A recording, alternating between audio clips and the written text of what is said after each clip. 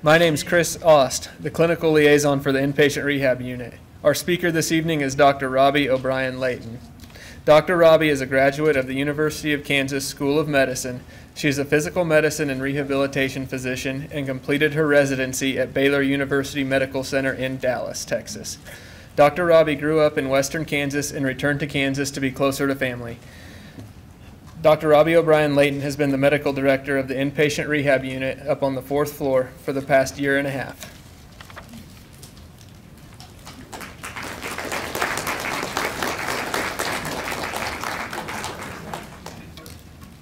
All right, thank you guys. Can you hear me well enough in the back? No. No?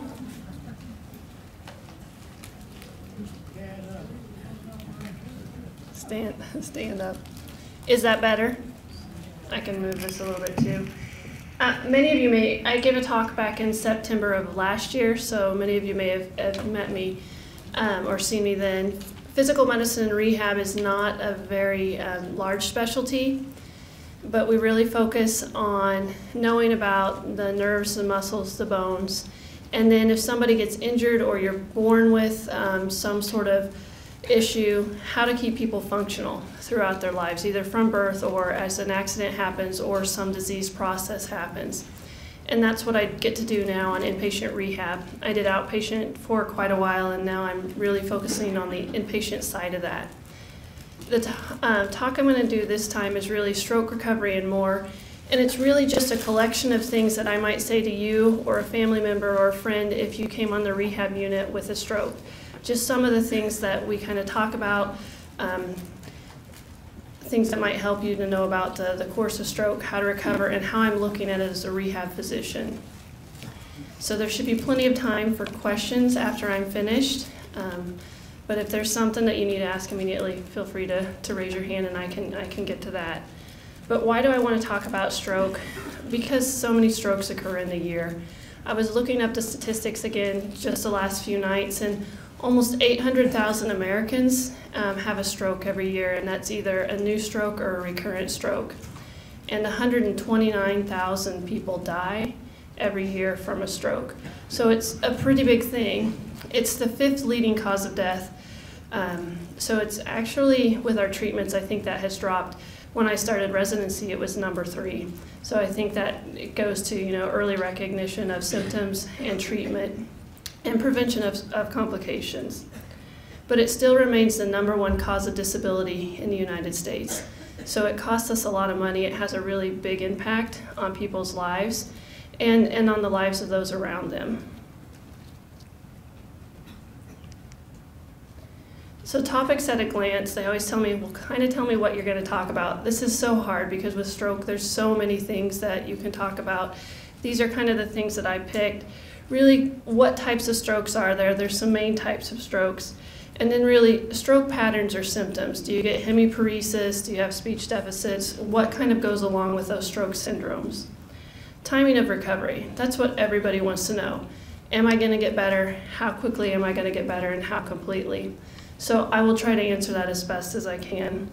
And then prevention of complications. So the stroke happens, but then a lot of things happen as a result of that stroke, and some of them are pretty immediate, and some of those are kind of along the course of things, and sometimes those complications can get in the way of somebody fully recovering.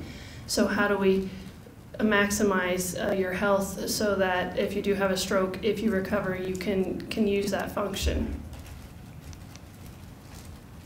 So what is a stroke? There's lots of different definitions. Really, the one I like the best, it's a neurologic deficit that occurs when a blood vessel supplying the brain ruptures or is blocked. So we have lots of blood vessels going to our brain. Good news is we have some collateral circulation.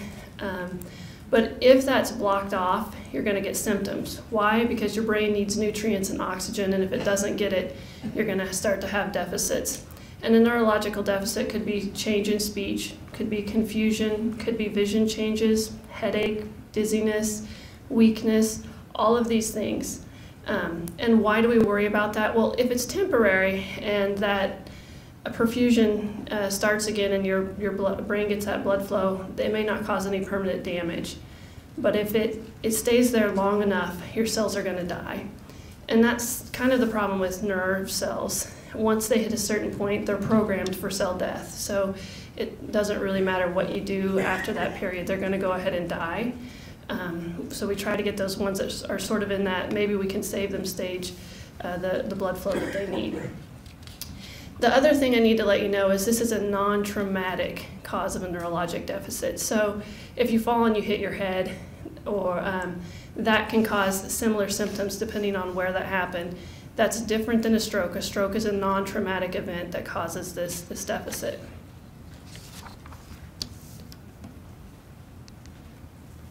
I put this up here because I like this. I get asked a lot. So what's a stroke and what's a TIA? A stroke can be anything that lasts more than 24 hours. It has to last longer than 24 hours. A TIA, which is a transient ischemic attack, meaning there was some temporary change in blood flow, it's gone within 24 hours. And actually most TIAs last a minute or 5 minutes or less. They are very brief, they go away, you don't have any residual deficits. So somebody comes in and tells me, well, I had a mini stroke. And I say, well, how long did that mini stroke last? If it lasted 3 days or 2 weeks, it was a stroke. It's not a TIA, but I think a lot of times those get classified as TIA because people don't really know where to put those. Why do I worry about TIAs? Because a third of those people that have TIAs go on to have a stroke within that next year. So they can be a huge warning sign about what's to come. And if there's things that we can do, control blood pressure, those things to limit the risk of that stroke occurring, we need to be able to do that. What are risk factors for strokes? There's lots. I couldn't possibly put all of these up here. There are some that you can modify, some that you can't. We can't control how old we are, right? As we age, our risk goes up. At 55, the risk for stroke dramatically increases, and then I think it doubles per decade after that. So it just continues to become more likely. Hereditary, or inherited. If you get it from your family, if there's a high risk, you've got that risk, you can't really change that. We can modify things that go along with that, but if you've inherited it, it's your risk factor. Race or ethnicity. This one, primarily with white or black. If you're black, you have nearly a 2-time risk of stroke versus if you're white. I don't know that they know exactly what that is. It may be because of higher blood pressure, diabetes, those sorts of things, but there is this risk. It's dramatic. And then when I was looking up in the last few days too, that those strokes, those people tend not to do as well. So that plays into it. I think really that's more just a hereditary piece that comes along with it, but we can kind of predict that a little better. Sex. I had to look this up because I didn't believe it. When I started med school and residency, males were first. Males were at higher risk for stroke. I was kind of like, yay, something that women don't get. Not true anymore. So it's actually females are at higher risk of stroke than males, and seem to have more deaths due to strokes. And that may be due to a lot of different things. Age is one thing if you're living longer, but also smoking, all the other risks that men used to seem to have, women have now too. And then if you do any sort of birth control, estrogen with smoking can really put you at a higher risk of blood clots and stroke and heart disease. A prior stroke or a TIA, like we mentioned, 1/3 of somebody with or 1/3 of the people with TIAs will have a stroke within that next year. High blood pressure, that causes most of our strokes at this point in time. Cigarette smoking, diabetes. Atrial fibrillation. So I didn't put all the cardiac causes, but in atrial fibrillation, your heart's not beating smoothly, right? You've got part of your atria that's just sitting there quivering. Well, if you shake something, and you shake our blood that has clotting factors in it, it likes to form blood clots. And then those like to travel throughout your body. Well, the most likely place for that to go is your brain, and your brain doesn't like it because then it doesn't get blood flow. And then high cholesterol. A lot of the things that cause heart disease are at risk. High cholesterol builds up plaque in your blood vessels, narrows those blood vessels, so there's less flow, and it takes a smaller clot to prevent blood flow. So what are the types of strokes? There's really 2 main types, hemorrhagic and ischemic. So the hemorrhagic ones are the ones where your blood vessels rupture, and the ischemic are everything else, where there was a clot and you didn't get the blood flow to where it needed to be. That vessel is still intact. The hemorrhagic ones we worry about, those are why you really get rushed to CT right away, because we want to see if there's a bleed. If there's a bleed, then the last thing we want to do is give you something to prevent blood clotting, right? We'll make that bleed worse. So that's why you go to CT. The two types of hemorrhagic really can happen primarily by uncontrolled hypertension, typically causes the blood vessels to rupture, or aneurysm. So the interesting thing about uncontrolled high blood pressure, you always like to think, well, they were exercising, they were doing something crazy, right? Their blood pressure got out of control and they ruptured. And that's not always the case. It's usually an overtime wear and tear, and people can be at rest and this happens. The aneurysms, they're the ones that, and most people don't know that they have an aneurysm in a blood vessel in their brain, but when they're exercising, that can often happen, and they have these strokes. So a lot of those people can actually die because of that bleeding, but those are the two aneurysms. The ischemic, which is what you see the most of the time, really is where the blood vessel's blocked, and then it just depends on where is it blocked, what caused the blockage. You can kind of classify it. I think I put a couple of different types up there: thrombotic, embolic, and lacunar. I'm not going to quiz you guys on these. I don't think you need to know these, but you might hear your physician mention this, or if you ever get a report, it might have that in there. And the thrombotic just means really a thrombus or a blood clot formed. And that can just be if the blood vessel wall is uneven because you've got plaque from the cholesterol or it's damaged. We always have platelets, right, in our blood. They're great because if we cut our skin, they form a clot. Well, that whole cascade can happen in our body too. And if there's an uneven area or something that can trigger it to form a clot, that can happen. So that's where you get your thrombotic ones. Now, our blood is also equipped with things to break down clots because it knows that can happen, so it can break those, and that's why TIAs can be there and then be gone. Embolic are really the ones, and most common are the heart throwing those blood clots. But if you're sick enough, you have sepsis, or you have like an infection on your heart valve, you can be throwing bacterial clots too. Do the same thing, or cholesterol.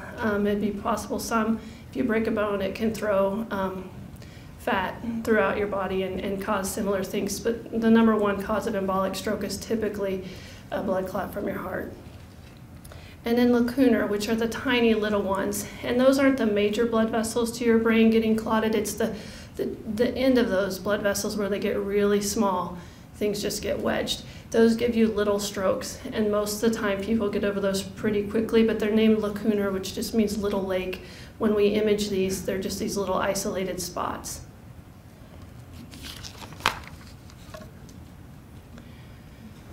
So the American Stroke Association, there's a really big push to educate people on stroke symptoms. So I put this slide in there. You may see these up somewhere. They've done commercials. If you go online, you'll see this. And this really is recognizing stroke. We need to recognize stroke so that we can treat stroke. And so the acronym that they're using is FAST. So what could I look for a stroke? Not everybody's stroke presents this way, but facial drooping, arm weakness, speech difficulty. That doesn't mean they have to slur the words, but people can be confused and not making sense, garbled speech. That all counts. And then time to call, so call 911. And why do we want to do all this? Well, it's really the hemorrhagic strokes, yes, because if we need to do some sort of surgical intervention if they're bleeding so much to get that pressure off the brain, but it's really the ischemic ones, the ones that have had a blood clot, because there's this drug called TPA, tissue plasminogen activator, that can lyse those clots. But to be a candidate to get that TPA, you have to show up within 3 hours. So they have to be administering that within 3 hours of the onset of stroke. And that can be a challenge, especially if you're not close to a facility. Like where I grew up in western Kansas, I mean, it's a drive, right, to get to the hospital. Then they'd have to evaluate you and then send me to another hospital before they could potentially even give me that treatment. So the sooner you see the symptoms and get to the hospital, that allows different treatment options. TPA's been around since 1995. They did a study, and what they really found is the people that got this TPA, which lyses clots, they had a 30% more likely minimal or no disability at 3 months. So they said, hey, this is a good thing. Now there's risk with TPA, right? If you shoot something into your body that's going to lyse clots, you could potentially have bleeding in other areas. So there are some things that exclusion criteria. One of those would be, if you had low platelets already and were in a good clotter, they're not going to do that. But that's really for the neurologist to kind of figure out what to do. But fast is, I think, a really good thing, right? So facial droop, any sort of change in face, any change in speech, any sort of weakness, arm or leg, call and get somebody to the emergency room. There are other things that can cause symptoms of stroke, but they all need to be treated. They're going to check for hypoglycemia because that's one thing that can do the same thing, but get them to the hospital. So patterns of stroke symptoms. There's so many things I could mention. There's so many stroke syndromes that I didn't really want to go over that, but really go over some basic things that know that the motor area of your brain typically controls the opposite side of your body. So if somebody says they had a left-sided stroke, I sometimes have to clarify, do you mean the stroke was in the left side and your right side is affected, or no, my left side was affected, so the stroke was in my right hemisphere. So that can be confusing and that can confuse people. Sometimes it can affect both hemispheres if it's a big enough stroke or location. But that's why I put the left side of the brain controls the right side of the body, just to remind you of that. The other thing about the left side of the brain is our language center sits on that side. So if you have a stroke on the left side of your brain, you may get the right-sided weakness, the hemiparesis, but you may have more speech difficulties than if you had this similar stroke on the right side of your body. If you have a stroke in your brainstem, it's kind of an interesting thing. It can control both sides of the body, same side of the body. So a brainstem stroke can really affect both sides of the body. And then your cerebellum is really kind of helps coordination and balance. So you may not have a lot of weakness, but you may have trouble controlling your arm or your leg. So you go to reach for something and it just flies out wherever you don't want it to, right? Or same thing with your leg, you try to put it down in front of you and it kicks out really crazily, or you're shaky and you can't hit that target. And those can be very disabling impairments and sometimes more frustrating than just being weak, because somebody can see weakness, right? They can see that you have hemiparesis. If you look like your muscles are okay and you're holding your arm fine, they often don't recognize how impaired you might be. The other thing I wanted to mention was the importance of both strength and sensation. So before I went to medical school, or even in medical school before I got into residency, I would have told you, what's the thing I want back most if I had a stroke? My power. I want my strength back. Give me my strength, I'll be fine. That's not really true. You need sensation as well. Those two go really hand in hand, because if you get control of your arm or your leg but you cannot feel where it is in space, it's not much good to you. Unless you're constantly watching it, you can't get it to go where you want. Our limb is constantly, our nerves are constantly sending feedback to our brain where this is. How hard do I hold a cup without crushing it or dropping it? All of that is sensation dependent. So we really need sensation. And that's what I'm kind of seeing with some of our strokes, and with TPA, they're doing very well and they're getting their motor back, but the sensation is kind of lagging behind. So great, I've got this arm or this leg that can move and I think I should be able to walk or do these things, but I can't because my brain is not recognizing it in the way that it should, and I can't control the movement like I want. So I can get up to stand, but if I'm not constantly watching that foot, or I go to reach for this, that leg gives way. It can really kind of take more time to recover than I think they might think, or family members would, because they can say, look, they sit down, they can move the limb. But really, sensation is a huge part of movement. You need both. So we're constantly watching that sensation return. It doesn't have to be normal, but you need some sensation to really help you control movement. I wanted to bring up pseudobulbar affect. So that's your $10 word or $100 word or whatever, PBA. It's emotional lability. And we see it with stroke. It gets different terms over time. A pseudobulbar affect right now is kind of the end term. But what does that mean? Well, if you've ever been around somebody who's had a stroke, especially early on, they may just burst out into laughter or tears, and they wouldn't have normally done that. And sometimes it might be something that's funny, but they just get really tickled at it and can't figure out why. But it's just really kind of a sudden outburst of uncontrollable laughing or crying. The person cannot stop it, it happens. Usually on rehab, we see that get better within the first few weeks or so, but it can hang on for a long, long time, and for some people it doesn't go away. We think that's somewhere between the frontal lobes that control emotion and your brainstem and cerebellum all kind of controlling that loop, it's messed up and it can't control it like it should. So if you're talking with somebody who has a stroke and there's something sad and they just start crying uncontrollably, doesn't necessarily mean that they're that upset about what was said or that they're depressed. It's just this roller coaster that they're on. And really understanding that can kind of help them feel better too, because people get self-conscious, like, I'm laughing, or what if you laugh at something that's not really funny but you can't stop it, right? That can be very socially inappropriate. So it does get better over time. There are some medicines that may help it if it persists, but it's a normal part typically of stroke.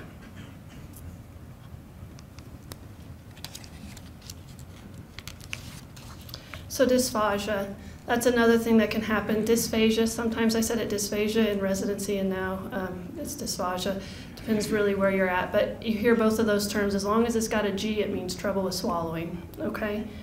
There's 3 phases really of your swallow. Your oral phase, your pharyngeal phase, which is kind of the back of your throat, upper part of your neck, and then the esophageal phase.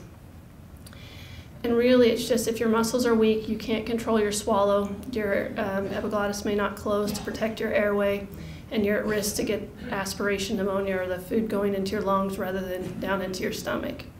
It kind of makes sense if you think about it. I mean, if your face is weak and you can't smile, how well are you going to be able to hold food in there, chew it, and move that food backwards? The other thing is we talked about sensation in your arm and your leg. Have a numb face. If you've ever had to have dental procedures and they've numbed your face, you try to eat, I mean, you can't, it spills out. That's what somebody with a stroke is dealing with, and so it can be a frustrating and a dangerous thing as well. We can modify diets, so you can get put on a softened diet where they chop it up or they puree it. They can thicken liquids. All thickening a liquid does is slow down how fast that liquid moves and give you a little more time, your mouth and throat, a little more time to process that swallow. Oftentimes you have a weak cough if all these muscles for swallow, so you're really at risk of a pneumonia, because if I might swallow and get this into the wrong place, my protection is a good cough. And if I can't cough well, then I'm really at risk. And so that's why if you come to the rehab unit, a lot of times people with swallowing issues, we don't want them to eat while they're lying down. They have to really be sitting up tall. Take one bite at a time, slowly, limit the distractions, because if you're trying to eat and talk at the same time, it doesn't work well. And it puts you at risk for dehydration, especially if you've ever eaten a pureed diet. I mean, applesauce is good, but pureed meat, really not so good. At least I don't like it. And thickened liquids aren't very delicious either. I mean, some of the juices thickened are okay, but if you thicken water, I think it's like drinking snot. It's gross. It's this gooey, not quite right thing, and nobody wants to drink it, so you get dehydrated. And if you're diabetic, you can't drink sweetened things all the time, so it really gets to be a challenge. And if you're dehydrated, you don't have energy and you don't want to do the things you need to do, and can affect your kidney function. So bowel and bladder function, I just wanted to touch on this because this doesn't get mentioned much with stroke, and people thinking, oh, I had a stroke, I'm sure my bowel and my bladder aren't going to work well. I think I'd be really surprised. I'd say, what? I never see that on the commercials, right? But about 30% of people have some bowel incontinence right after their stroke. The good news is that usually goes away within 2 weeks. So it's just that idea of like, oh my gosh, I didn't have awareness, I have to go, and now I've got to go and I can't get there.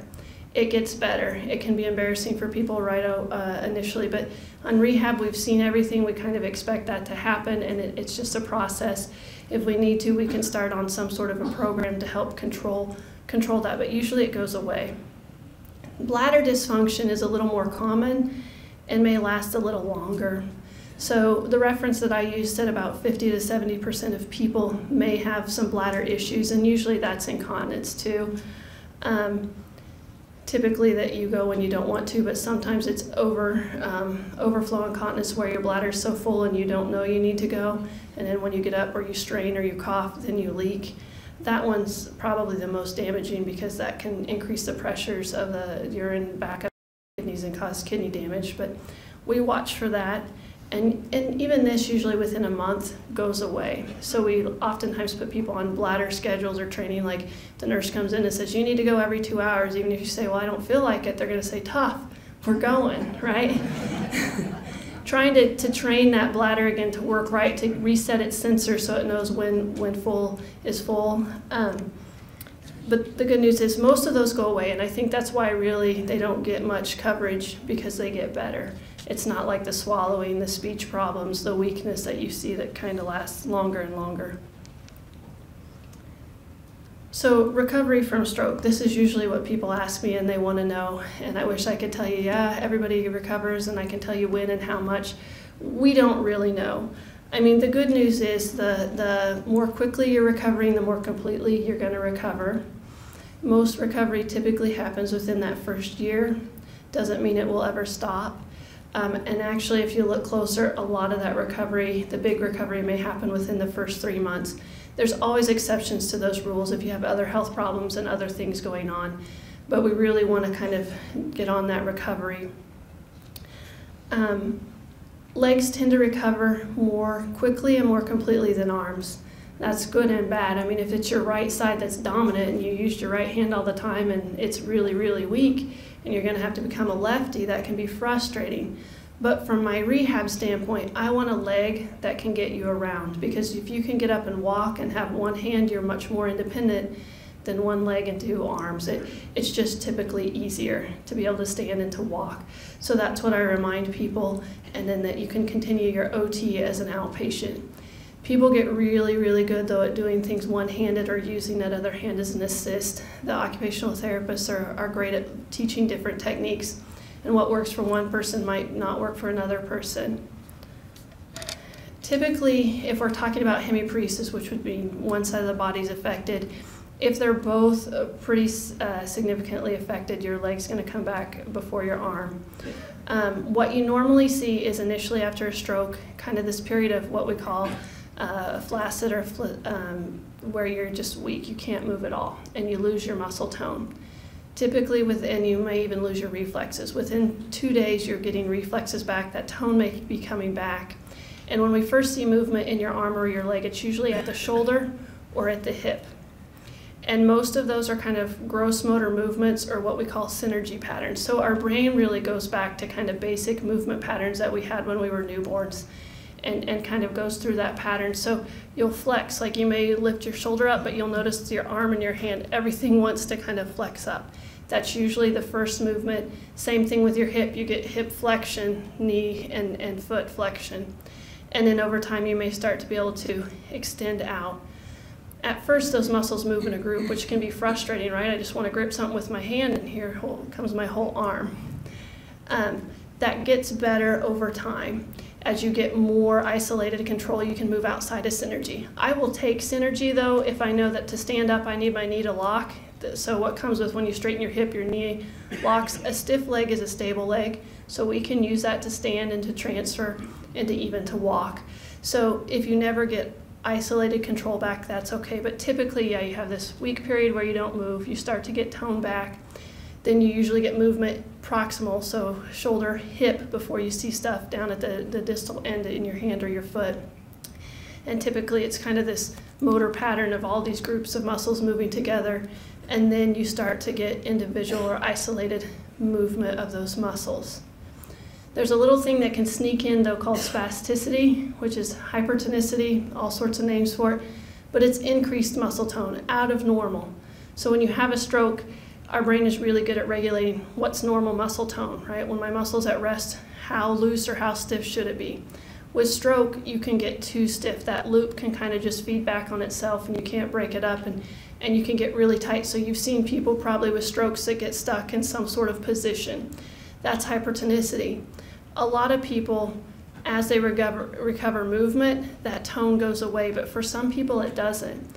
And that can really be a problem because it can cause contractures or it can get in the way of your active movement that you have in that limb. So spasticity's in there. We like to think it gets better as you get your movement back.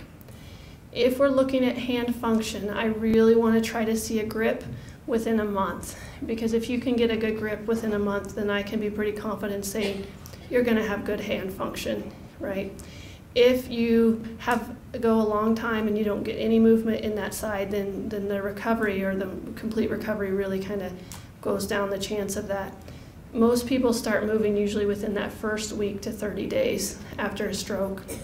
If you don't, then I start to wonder how much of that will come back. Now the good news is on rehab, we can teach you to do all those things with a hemi technique, so one side of the body, and I've seen a lot of people that are very independent, only having use of one side of the body.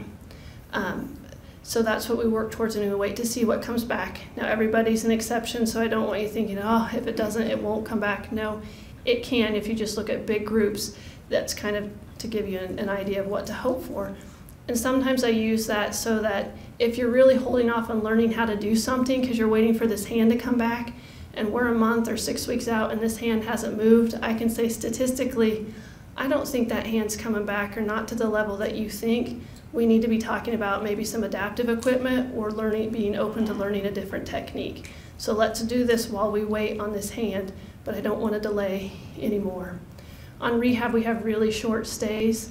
Acute rehab, strokes used to get 7 weeks or more, and now really I'm down to, if you need a lot of assistance, like total assistance to max assistance, meaning you're only doing 25% of your transfer, I get maybe 3 to 4 weeks. That's not a lot of time to try to get somebody to recover or to use the expertise of my therapist to really help you in that. So sitting and waiting for something to come back is really not an option at the acute inpatient rehab level.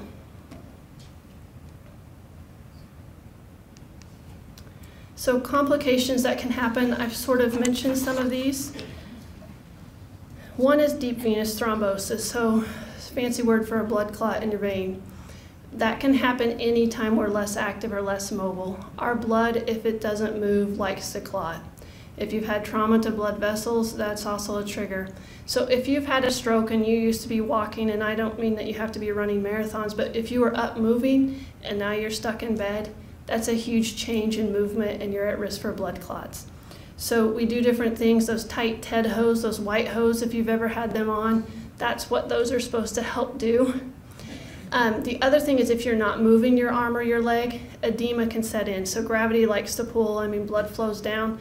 Normally us pumping our muscles and raising our arm or our leg help that fluid to flow back to the heart. If we don't move it, it just swells. Well, swelling also causes an increased risk. So the edema, the TED hose help keep the swelling down. And then we have those SCDs, those sequential compression devices that squeeze your legs at night. That tries to help with that blood flow. And then if we need to, you are often you may get like a Lovenox shot or some sort of blood thinner shot to help decrease that risk. Because the last thing I want is a blood clot in your leg, which delays us being able to get you out of bed. Or worse, if that blood clot travels to your lungs and then you've got a pulmonary embolism and trouble breathing. Urinary tract infections. So we talked about the bladder dysfunction. Really, your biggest risk is probably within that period when that bladder is not emptying right. Bacteria loves warm, moist environments, and the bladder would qualify as that. We're protected in some ways because we empty our bladder frequently, flush that out, so even if there's bacteria in there, they don't really get a chance to grow. But if you're holding urine too long in your bladder, or when you empty your bladder, you only get it half emptied, and there's that urine still sitting there kind of just cooking, right, growing more bacteria, you're at risk of a bladder infection. So UTIs are kind of a big issue. We try to get on that.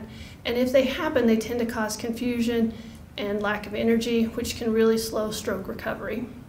So that's, again, a plug for like the voiding schedules, and we'll ultrasound bladders to see if are they emptying completely, what's happening there. Aspiration pneumonia, we already talked about. If you have trouble swallowing, that food may not go where it's supposed to, and then our protection is a good cough. And after stroke, oftentimes we don't have a good cough. Or if we do, it's not after we've been to therapy, right, and we're tired. So really following, like if you need to be on swallowing precautions, sitting up, those sorts of things. We also give you that incentive spirometer. I don't know if anybody's used that, the lovely plastic thing where you suck and you make the yellow piece float. That keeps your lungs inflated. Atelectasis, or your lungs kind of collapsing because you're not taking deep breaths, puts you at risk because, again, there's another warm, moist environment that bacteria loves to hang out in. Joint contractures, we talked about spasticity, how that can get tight. But any limb, if it doesn't move, can get contracted. Hands get stiff really, really quickly. So just making sure that you're continuing to move these joints to keep motion. When you get movement back, you want to be able to move that joint. It's frustrating if your hand's stuck, right? And now I've got movement, but my joint is stuck. The other thing you have to make sure is that how you range this. I've seen a lot of people with strokes just grab with their finger and pull this hand all over. Well, they're not feeling this hand, but this hand joint is not really meant to lift our entire arm. And I can do it right now because my muscles in my shoulder know to help me out. But if I'm not kicking that, then all this weight, and you're causing trauma to your joints. So the OTs will cringe if you're doing that. So they'll be like, grab your wrist. So just having a knowledge of how to move my limb so that I'm not causing damage. Sometimes we'll splint people to keep you in a good position so that you don't tighten up overnight, so that we have that motion available.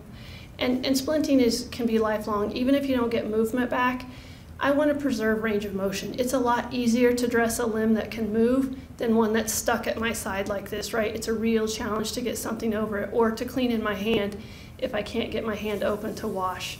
So that's a plug for always for splinting. Even in the leg to splint sometimes too, to make sure that you can get 90 degrees at your ankle so that your foot can sit on a foot plate nicely and not get a sore. Or that if you do stand on that foot, you're not standing on your toes on that side. It helps with balance. Injury to limbs, there's really a couple of different ways. One is neglect, which is where your brain doesn't even really recognize that side of your body exists. And if you don't know that, you can be running into things. You can do all sorts of things with your left or your right side of your body. The other thing is, if you can't feel this arm, even if I know it's there, if I can't feel it and I go to get up out of bed, I might be sitting up and saying, oh, where's my arm? Well, it's tangled in the covers behind me, right? What did I just do to my shoulder and my elbow? So you can really injure yourself by just not having that awareness. Or, oh, I sat down. Okay, where's your hand? Oh, I'm sitting on it, right? And if you're not getting those three, it may sound unbelievable, but it happens. And normally our brain says, ow, that hurts, and get off of it. But if it doesn't, you really have trouble. Or at night, if you sleep on your arm and you don't get that, hey, wake up, this is hurting, roll over, you can have issues. So you can have injury to limbs, so really education on awareness. And if the patient is not able to have that awareness, then teaching family members and friends to kind of help with that. Falls are always a risk, so poor balance, weakness, impaired sensation. I didn't talk about attention, but lots of times your attention can be limited after stroke. Your brain is working so hard to do these simple movements that it doesn't have a lot of ability to really focus on anything else, or boom, I get distracted and then I fall. One of the ways, we do that up on rehab is an assistive device. So most people after strokes learn to walk with a walker, and then as your balance improves, we may get you to a cane, and then without an assistive device. And just knowing that you need to slow down, which can be a challenge if you're in a hurry to get to the bathroom, right? Your reaction is, I want to get up and run to the bathroom. That's where our falls always occur. On the rehab unit, we don't like people getting up and walking unless the staff has cleared them to do so, because so many falls occur. And you may not even be aware that you're struggling, especially in the sleep when you wake up and things aren't moving very well. And then the other thing I want to talk about briefly is depression. About 1/3 to 2/3 of people who survive stroke have depression at some period during their course. And it's natural for your mood to be down, right? It should be down. If you're like, woohoo, this stroke happened to me, I'm so lucky, then I start to think that maybe you're not realistic, right? It sucks. Nobody wakes up and says, I want to drool, I want to have somebody take me to the bathroom, or I can't dress. And if you're really independent and this is the first time you have to depend on others, it's really life-altering. And if you're married, your role as the spouse may really change, So All of those things are natural. Mood can be down, and I'm not worried about that. And we've talked about that pseudo-bulbar affect, right, where you can cry or laugh at times where you don't want to. But if your mood starts to get down to the point where you don't want to engage in therapy or activities that you wanted to enjoy, or you stop eating, that's when we really need to address it. I don't want the mood to be what gets in the way of full recovery, and sometimes that can happen. So just watch those loved ones, because lots of times the patient themselves doesn't realize that maybe they're having all those symptoms. They're just like, well, I've had a stroke. I can't do this stuff. Oh, I'm talking less, and they don't realize some of those things. So keep an eye out for that, because that can really undo a lot of good things. And you have to be motivated to recover from a stroke, because it's work, and not every day do you feel like working that hard, but you really need to. And then caregiver burnout, I didn't put up there, but I really think that can be a complication following stroke, because now you're really depending on somebody else to do all of this, and they need to be taking their breaks. And as a rehab doctor who used to do outpatient, so many of my patients with strokes learned to do a lot of great things in rehab, but when they got home, they say, well, my spouse can do that for me. They can, but that might wear them out, and they may be able to do it better or faster, but you lose function if you stop moving as much as you did before. So really trying to get the patient to do more, and then saying that if I can't do this all alone, how do I get some help in there or get some breaks? There are a lot of websites out there. The American Stroke Association, I think, is a good resource. That's where I got that FAST slide from. They have a lot of, if you want any of these things that I covered, they really go more in depth. They have more stuff on caregivers or returning to, life after stroke. You could talk for hours, I think, about stroke, but this is really kind of what you would hear from me kind of as a bedside as I was coming in and answering questions. That's really all I have today, so I'll open it up for any questions.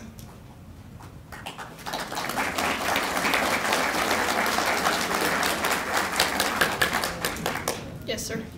I'd like to know if smell has anything to do with it. If you're not getting enough air in your nose to smell the things. If smell has anything to do with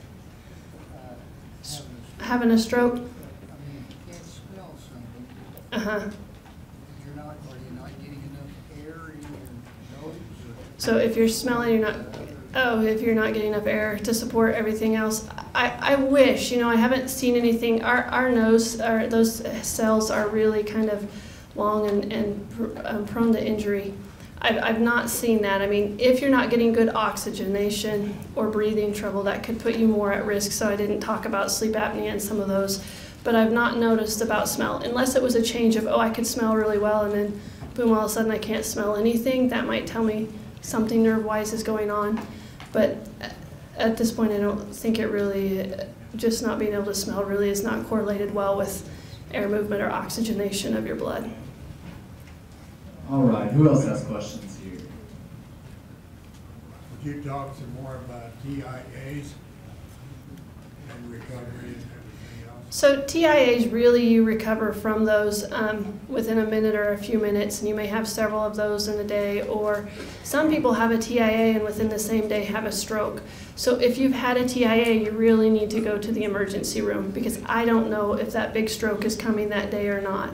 And they're going to do a workup, and they're going to look at your risk factors, and then they're going to say, do you need to be on aspirin or Plavix or some sort of blood thinner to help with that. And it is a risk factor for a stroke may be coming. But those should not leave any neurologic deficits. So if you tell me, I've got a little weakness from that TIA, then it wasn't a TIA. You had a little stroke. Is that TIA, is that when you suddenly kind of wake up, you're headed down, and then you wake up, all of a sudden you don't know what's happened? What is a TIA? How do you know if you've had one? So a transient ischemic attack can just be anytime you have any neurologic deficit. So it could be, right, you're sleepy, you got confused, your speech wasn't quite right for a minute or two. Yep, and then it improves, typically within a few minutes, but any deficit that improves within 24 hours, so that lasts less than a day, is considered a TIA. So it's not quite a stroke, but it's almost there. And sometimes the person may not realize it's happening. Their friend may say, "You're kind of talking funny." Really? And you may not notice. So it's kind of hard. Or if you've been at home alone, you don't know how long were those symptoms lasting before I kind of woke up. But they're brief and they go away. No long-term damage or deficit from them. When you're in the middle of a TIA, how high does your blood pressure go? Or does it stay the same? Typically with stroke, your blood pressure elevates. I didn't talk about that. It goes pretty high. Depends on, if it's a hemorrhage or not. And we don't get super worried. We want those blood pressures down. But after a stroke, we want good blood flow. And we really look at what your cerebral pressures or blood flow is. And it's figured out of a different formula. But we typically let your blood pressures run a little higher than normal right after a stroke just to make sure your brain is getting good blood flow. But yeah, they're high. If I'm in the middle of a TIA, also, should I be taking aspirin? Because doesn't that slow me down in order to be able to get the shot? Right. And so, as long as I know it's not hemorrhagic, it's great to take an aspirin. But when the TIA, if it starts, I may not know if it's hemorrhagic or not. I'd like to think that the hemorrhagic ones are really quick and all of a sudden you're really bad. But there is a risk to that. So usually trying to get a hold of your doctor or get to the ER to ask them. I wouldn't necessarily take that aspirin. I didn't see that on the American Stroke Association. They really said just call 911 and let them kind of direct you what you need to do. Mm-hmm.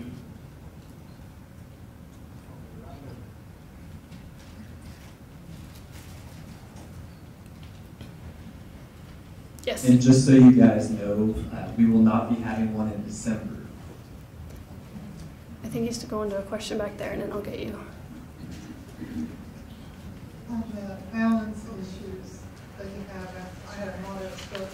I wasn't expecting the balance issues or the weakness, but it did give you a big help movement in, but everybody was weak on that side. You guys come back pretty rapidly. I mean, come back in other ways. The balance thing, I guess, is one. The balance can sometimes be tricky and hang on for a long time, especially from like cerebellar strokes. It does improve. It may not go away. You may get strength back, but that balance sort of kind of linger on. We can try to compensate for that by getting your trunk really strong so that if it's stable, you're not swaying as much. Working on that sensation, doing some balance exercises, but it will get better, but it may never go away, and you may always know that there's just that little bit of balance issue there. So being aware on uneven surfaces or when it's slick, but those are more challenging times. Okay, did you have a question? Yes, I have had a stroke. I have had a stroke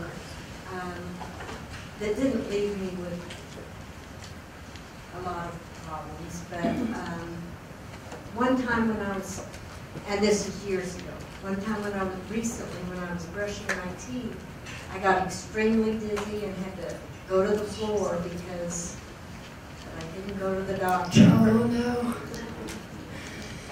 Is that a sign that? It could be, actually, yeah. So severe dizziness can be a sign, and nausea, vomiting, hearing loss, eye pain. All of those can be signs of stroke. Probably not as typical as what we see on that fast, but it can happen. Now, heart arrhythmias can do that, blood pressure and blood sugars can do that, migraines. So you really need to go in or call your doc and say, hey, this happened, right? Because if you've had a history of stroke, they're going to want to make sure that you're doing everything that you can to prevent another stroke. So controlling the blood pressure, controlling your cholesterol, and potentially a blood thinner if you're at risk for thrombus.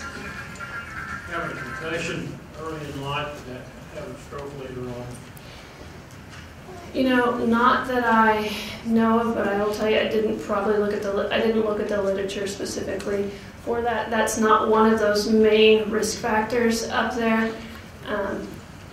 Any abnormal anatomy in your brain could potentially, I suppose, lead to an increased risk of stroke, but not that I know of. Concussion's not one of those big ones that I've ever really learned about. It's a good question.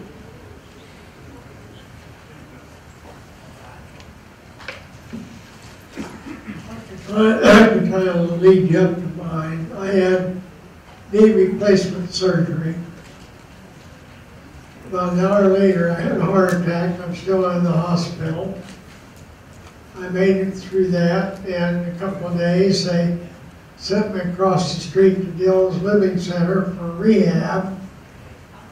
And 2 weeks later, I'm sitting in the bathroom, and the aide is putting my socks and shoes on, and why these two nurses walked in just to watch. And one of them said, "Oh my God," and just shot out of the room. She saw that I was having a stroke. Within 10 minutes, I was in the hospital, and they were talking about the shock that they said there was three possibilities. You'd get better, you'd get worse, or nothing changed. And apparently nothing changed. As far as I know, I have no residuals from it. Good. But those are, that was a trying thing. And of course, those can, I suppose, bring on, I don't know whether I had a TIA or genuine stroke because they treated it so quickly. Yeah, you treat it quickly, we may not know, right? And then you're better afterwards. So did the TPA work, or was it just a TIA? Yeah, I had to sign for one. They said it was nothing, do nothing more. Right. So I had to sign. Right, they even make it worse. There's a risk of bleeding with that. So you have to know that there is a risk with that. But I think when you're left with, look what's happening, do I want that chance of getting better? A lot of people will take that chance. Can you hear me? Oh. For years, warfarin or Coumadin has been used to treat AFib. I see a lot of advertisement on television of another drug that I've heard is controversial. There's no need to take a monthly blood test, diet restrictions, so do you have an opinion about the new drug or drugs as compared to warfarin and Coumadin? There's benefits, pros and cons, I think, to both. Warfarin is very affordable, right? And we know what it does. But the downside to it is you have to get it checked, and if you change your diet or another medicine can really interfere with it, your levels can change. And so that can be cumbersome, especially if you can't get to somewhere where you can monitor your blood. And the risk is if it's too thin, too high, right, you can just bleed really easily or spontaneously. Or if it's too low, it's not doing its job. So there's several drugs out there now that you can take that work on that clotting cascade. And the attractive thing about them, right, is no monitoring. So people like that. And I think that's good. The problems with it right now, one is it's very expensive. And two, if I need to reverse that anticoagulation, there's not a good reversal. So it is what it is until it wears off. So if something happens and I need to reverse your Coumadin, I can do that. I can give you vitamin K. And within a short period of time, I can take you to surgery, or we can help with stopping that bleeding. And with those other drugs, there's not. They throw a lot of different clotting factors at it that we have, but none of them are really good. So that's kind of the concern, that I can't reverse it if I need to when you come in. I just have to say, well, its half-life is this. I've just got to let it run its course. So that's, I think, what the doctors are kind of really looking at. And until they can get a reversal for that, there's going to be some people that are not appropriate. And the cost is a huge thing, too. It's really expensive, but you will see people now with knee replacements and stuff, rather than having to go on Coumadin for those short-term times when they were getting DVT prophylaxis for, anywhere from 2 weeks to 6 weeks, depending on your joint, that they may go home with taking a pill once a day that you don't have to get your lab work monitored. That's really slick, right? Versus here's this drug, and then we've got to keep changing it on you because you've not taken it before, and we don't know how that's going to play out. So I think it just depends on the situation. There's pros and cons to both. We still use warfarin quite a bit, and I don't see it going away in the near future. Okay, we're going to go ahead and wrap things up. If you guys have any other questions, please come to the front and ask. And We want to thank you again for coming out. We really enjoy your presence. And once again, in December, we're not going to be having a first course. So we'll see you guys next time. Thank you.